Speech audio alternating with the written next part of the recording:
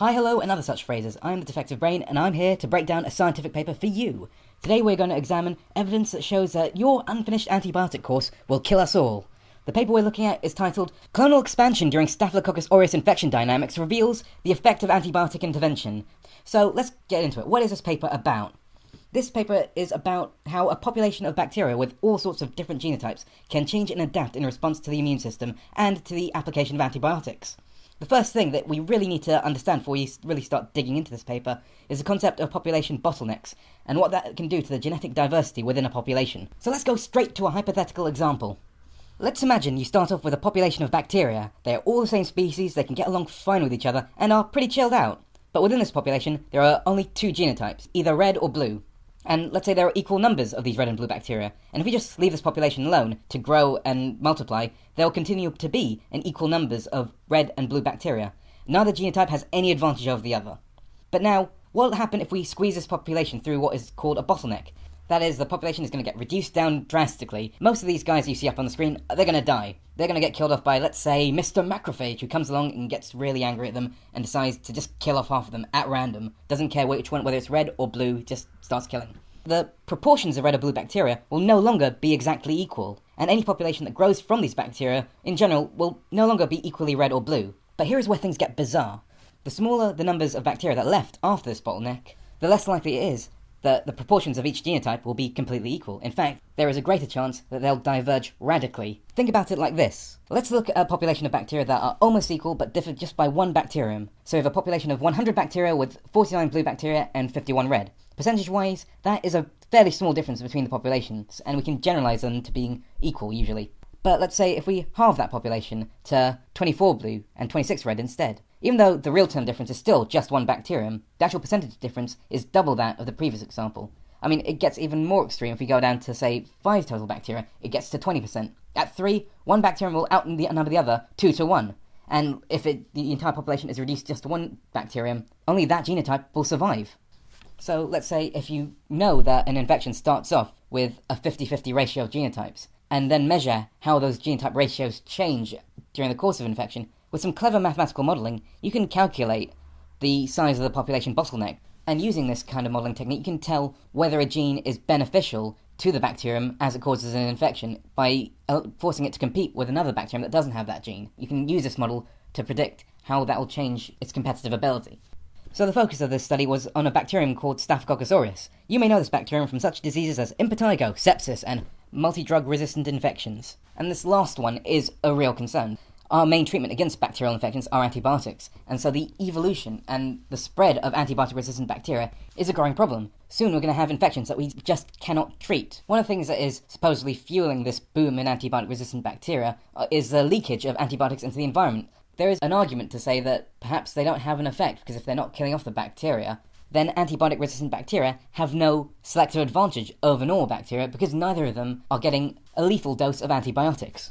But how do we know this? How can we show this? Well, we can do this by using mixed populations of antibiotic-resistant and antibiotic-sensitive bacteria and then infecting them in the host and see which genotype dominates the infection. So first, we need to understand how a population works during an infection. So they'll need to have a set of genotypes that have no effect on the actual bacteria's survival that can allow them to be told apart. So if you remember my example, I used blue and red. But in reality, one of the most reliable ways of doing that is using different antibiotic-resistant genes instead of putting them in different colours. So these can be used as genetic markers that are very easy to screen because all you have to do is put your bacteria onto your antibiotic and you tell what genotype is based on whether it survives the antibiotic or whether it just gets killed off. Very simple. So they took a strain of Staphylococcus aureus and they derived 3 genotypes from it, which were either resistant to kanamycin, erythromycin, or tetracycline. Essentially, all these antibiotics work to slow down the bacteria's protein-making apparatus, making them slower and less able to fight off the immune system, and in the best-case scenario, it just shuts them down completely and causes them to die off. The important thing to remember is these antibiotic resistance genes are still working even when there aren't any antibiotics around. So we have to make sure that they don't have an effect on the normal growth of a bacteria. The researchers put each bacterial strain into a nutrient broth. When they enter the broth, they grow and grow and grow. As they grow, the broth becomes more cloudy and light just gets absorbed by it. The less light that gets through the broth, the more bacteria are in there. So you can use this to measure how the bacterial population grows. So that is what the first graph shows us. it measures the growth of all three of these derived strains of antibiotic-resistant bacteria up against the original strain from which they're derived. And from this we can see that they have the same growth. All three lines pretty much sit on top of each other. Okay, that's great, but we have to make sure that there is no difference between these bacteria in a real infection. So the researchers then tested them out in zebrafish embryos. Zebrafish only have the innate immune system, which consists mainly of phagocytes that just chomp the bacterium. No T cells, no B cells. They're very simple to work with, and that's why they're used here. Anyway, they injected these bacteria into different zebrafish embryos and measured the time it took for these bacterial infections to kill the zebrafish. What you're looking at here is a survival graph, and every time one or more zebrafish dies, the line dips. And as you can probably see, the patterns on these lines are pretty much the same. The take-home message: in normal circumstances, the expression of these genes have no effect on the ability of these bacteria to grow and cause an infection. Which brings us to the important bit. We need to know how well each of these strains compete against each other in a normal infection. We've seen that they aren't any more virulent, and they don't seem to grow any better in an ideal situation. But we really want to see that neither strain has any advantage competing with the other one. So the researchers infected a three-way mixtures of each of these different antibiotic-resistant strains into the zebrafish embryos. They then left the zebrafish for about 4 days before extracting the bacteria from them and counting them. They could then test these bacteria on different antibiotics to tell which one is which, and from that they can get an idea of the proportion of each genotype at the end of infection.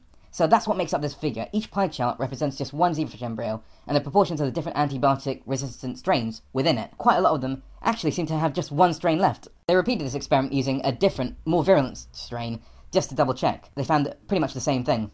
Now, the researchers say that they tested this against their model, which could show the basic distribution of these strains and assess whether one strain is being favoured over the others. It looks like the erythromycin-resistant strains are handicapped. But that's just me seeing a pattern. That's what humans do. What statistical models allow us to do is to take that out of the equation and actually test that mathematically. And they say that based on the statistical model, the probability of either one of these strains dominating doesn't actually change, and that this distribution is what you'd expect if neither strain actually had a competitive advantage. But here I come to my first gripe. Where is this model that they test this data against? Where is it? It's none of the methods. So the P number that they show really doesn't mean anything. If we can't see how they calculated it, you don't even have to give the full equation. You can just give us a reference to the paper where that equation is.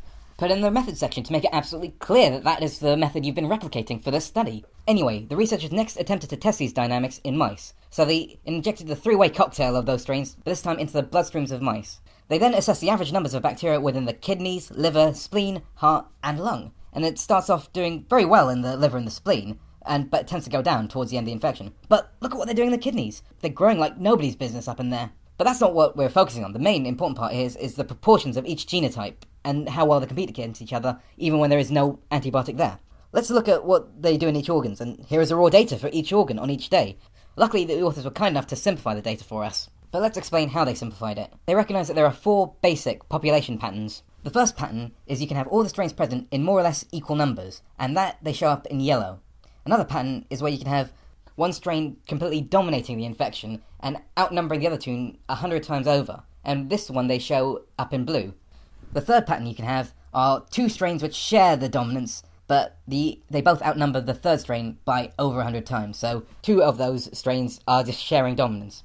And then sometimes, on rare occasions, you may have a situation where the most dominant strain outnumbers the least dominant strain by 100 times, but that remaining one sits in the middle of the two. That is what is called spread dominance. This last one is shown up in green. So when we start off, there are no dominant strains, it's all yellow. But as the infection goes on, dominant strains tend to emerge until the very last day, where the majority of all infections, they've all become just one genotype. So those population bottlenecks happen both in mice, which have a fully active immune system, and in zebrafish, which only have that small innate immune system component. So now we have a little bit of insight into how bacterial populations vary during an infection. Now we can see what happens when you introduce a little bit of antibiotic. We're focusing in on low doses because we want to pull apart the really subtle effects of what happens when you have a bacterial population exposed to doses that are so low they don't even kill the bacteria, and whether in that situation you can get antibiotic-resistant bacteria having some sort of advantage over non-resistant bacteria. But what exactly is that magic low dose? So here we have another survival experiment with infected zebrafish embryos given antibiotics via their fish tank water and given in different concentrations, versus a completely untreated control. Remember, we want to select the dose that has no difference on the outcome of infection.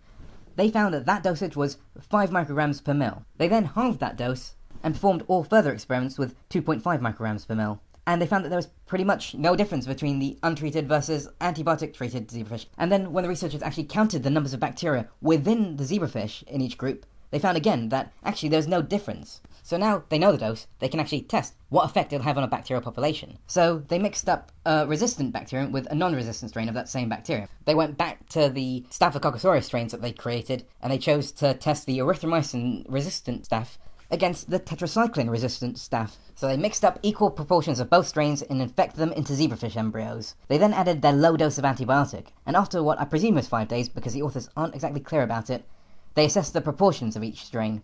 What we see on this graph are the ratios of sensitive bacteria to resistant bacteria. High values show when the sensitive bacteria are winning out in the infection, and the lower values show when the resistant bacterium is winning out. At dead center, where the ratio is equal to 1, that is when both strains are carried equally within the same fish. Now, you remember all those previous population graphs, where one strain tends to end up predominating in a single animal, but if there is no selective pressure, then that strain has an equal probability of being antibiotic resistant. What do you think that will do to the data? It will cause it to be spread out, and the actual data will tend towards creating 2 peaks. One where the antibiotic-resistant bacteria are winning, and one where the antibiotic-sensitive bacteria are winning out.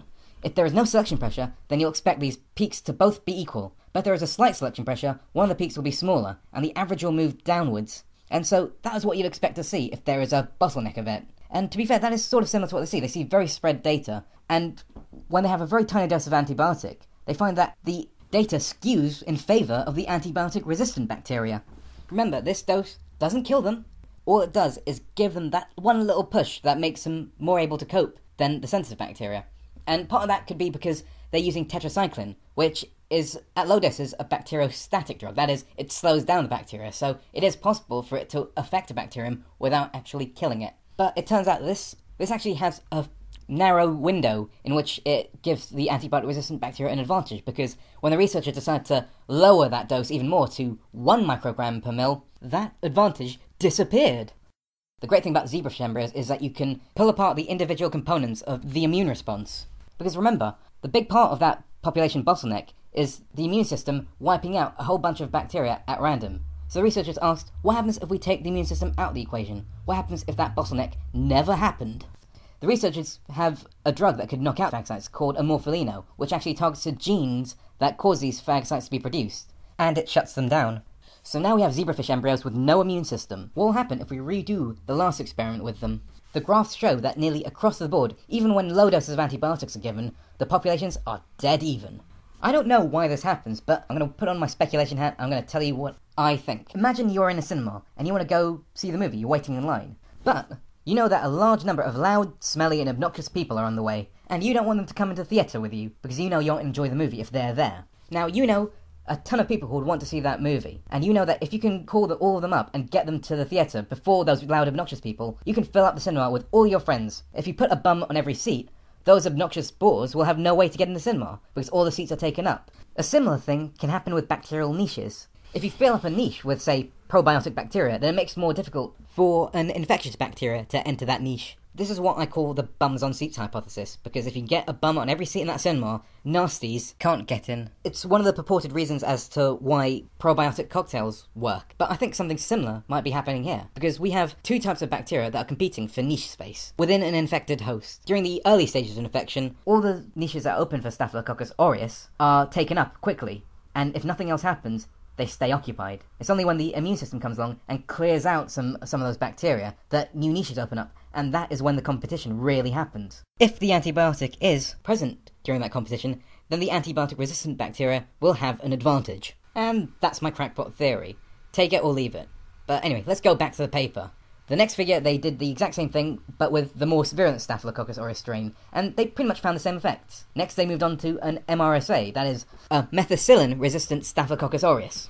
They knocked out the methicillin resistance and replaced it with tetracycline resistance. And then they looked at what happens when you try out these experiments, but instead using a completely different type of antibiotic, that is, a methicillin-type antibiotic. So again, new antibiotic, new dosage. They had to find a new low dose to try out on this infection. And I'll be honest, they didn't entirely succeed. Whilst that dosage doesn't have an effect on the survival of zebrafish, when they looked at the actual bacterial numbers, the dose was still high enough to cause bacteria to die off during infection, which kind of kneecaps the rest of their results for this particular strain. because now, when we see that the population ratios have shifted, we know that that's based on the bacterial counts, which we also know are caused by the direct killing of the bacteria by the antibiotic. That's probably why that effect persists even when they get rid of the phagocytes. And when they did try to find a dose that was lower, there was no difference between the two populations. There was no population shifting or anything like that. What was happening? This could be down to the fact that they were using a different antibiotic. That is oxacillin, which is very similar to methicillin. The thing is, this antibiotic may not even have a subcurative dose. As I explained before, tetracycline just slows down the growth of the bacteria, whereas these methicillin-type antibiotics mess around with the cell wall of the bacteria and directly kill them off. So it could be that methicillin either has two effects. It could either kill off the bacterium or be at too low a dose to do anything. In the next experiment, the researchers tried to work out whether this effect could happen in a different species of bacteria. They looked at Pseudomonas aeruginosa. After Staphylococcus aureus, this is one of the biggest causes of hospital-acquired infections, so we'd naturally want to explore the spread of antibiotic resistance within this species. The thing about Pseudomonas is it is just naturally less susceptible to tetracycline. It has an intrinsic resistance to this antibiotic, which means you have to give it really super high amounts in order for it to have any effect. So the smallest dose was found to be around 50 micrograms per mil, and when you actually counted the bacteria, they could find no significant difference. But these counts do look different from the Staphylococcus aureus counts we saw earlier. When they tried this out in Staphylococcus aureus, what do you notice about the distribution of those data points? They're pretty tight, but when you do this experiment using Pseudomonas aeruginosa, look at how spread out those points are. So again, they tried out the 50-50 mix experiment where they competed the resistant bacterium to non-resistant bacteria, and they found that the resistant bacteria did better when there was antibiotic present. So this same effect happens irrespective of what species of bacteria you're looking at. But there is another wrinkle here, because this time when they got rid of the zebrafish embryo immune system, that advantage remained. So the question is, what is so different about Pseudomonas? I am going to don my speculator spectacles and tell you my theory. Remember those bacterial counts? I think the main reason that they are so spread out is because that Pseudomonas doesn't saturate its niche as quickly as Staphylococcus aureus does. To go back to the metaphor, this time the cinema isn't full up yet, and people can still compete for those last seats. That's why even when the phagocytes are gone, there is still empty niche spaces, but that's just my interpretation of the raw data. I'm not going to talk much about the next experiment because it basically found the same as all the other experiments, except they went back to the original strain of Staphylococcus aureus, and they treated with erythromycin instead of tetracycline just to show that this effect was the same for erythromycin, which we'd sort of expect because erythromycin, like tetracycline, targets the RNA complex, and so would cause a slowdown in growth, and so there would be this kind of window there as well. They also messed around with some strains that had the ability to produce reactive oxygen species because of some convoluted theory in that antibiotics causing bacteria to get stressed out and produce more reactive oxygen species, and that's what kills them off. But what they found was that having reactive oxygen species there or not doesn't seem to have an effect on the outcome of infection. So I don't really see the need to delve in too much deeper into that. So they did all this great work in the zebrafish, but as we know, the zebrafish only have macrophages or phagocytes and innate immune cell type things. So the next step would be to demonstrate that this kind of population shift occurs with a fully operational immune system, a mammalian immune system, such as what you'd find in a mouse. They infected the mice and counted the numbers of bacteria in the liver, the spleen, and the kidneys, and they added them all up, and they compared how much these levels were in mice that were completely untreated, or what mice were treated with 0.1 milligrams per mil of tetracycline, or 0.2 milligrams per mil of tetracycline, and they found no significant difference. Because of that, both of these were used as subcurative doses for their later experiments. I could go into why finding no significant difference isn't the same as finding a significant similarity, and why proving the null hypothesis is pretty shady, but I don't have time for that right now. So they infected their mix of sensitive and resistant bacteria into mice, and counted them in the kidneys, liver, and the spleen. At 0.2 milligrams per mil, they found that the antibiotic-resistant bacteria had an advantage, and most of this could be explained not just by the bacteria in the liver or the spleen, but the primary point where all the competition appears to be happening is in the kidneys. Which, if we revisit my crackpot theory, that bacterial infection is kind of like a crowded cinema, then it would make sense that kidneys would be the place where everything's happening, because if we go back all the way to one of the first experiments, the only organ in which the bacterial populations were increasing throughout the experiment were found to be the kidney. Those ever-expanding graphs, they could indicate the opening up of new niche spaces as the infection progresses. But, you see, that's just my interpretation of the results. I mean, it could be something completely different. You should believe the data. I mean, any interpretation that comes from me, or anywhere else, is just set dressing for the data. It's something to help you contextualize the data, but it's not pure fact. In this last figure of the paper, they do something quite funny with the statistics that I think you'd like to hear. Throughout this paper, they've been analysing the resistant/non-resistant ratio using the Mann-Whitney U-test. Now, this is a kind of analysis used when data doesn't line along a normal bell curve. And fair enough. As I've explained before, this data doesn't follow a bell curve. The pattern you'd expect be akin to Twin Peaks, rather than a single bell curve, which is, it's definitely not the best way of doing things, but it'll do the job. I mean, the best way to do it would be to dig out some equations that you can use to transform this two-peak distribution into something more similar to a bell curve, and then you can use all those analytical tools developed for analysing the bell curve, such as t-tests and what have you, and you can use those to analyse your data. But the researchers only seem to figure that out at the last figure.